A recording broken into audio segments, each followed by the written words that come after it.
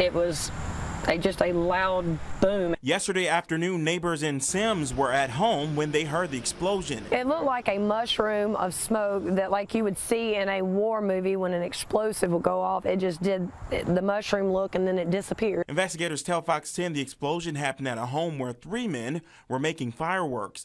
3 men were injured. And I'd seen a gentleman putting himself out with a water hose. Shortly after, out of the ashes came Kimberly McCormick. I ran down, checked on him, wrapped his hands, looked over and seen a gentleman with his leg just blown wide open, and so I went to assist with him, wrapped his leg up, and held it until the paramedics got there. McCormick says she really didn't realize what she was doing until after. I didn't think twice. I had no gloves on, didn't know these people. I jumped in and did the best I could. Didn't know if I was needed, didn't care if I was needed. I just jumped in and did what I felt I had to do. She triaged 2 of the men on the scene, one whom she says was on fire, the other whose leg was dangling by a piece of skin. Something that I've never seen before and an image that'll probably never go away.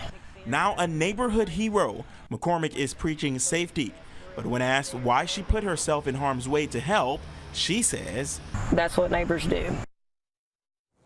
Yeah, McCormick says there was some good from the incident. She said it brought people from their neighborhood together. In the newsroom, Toy Thornton, Fox 10 News.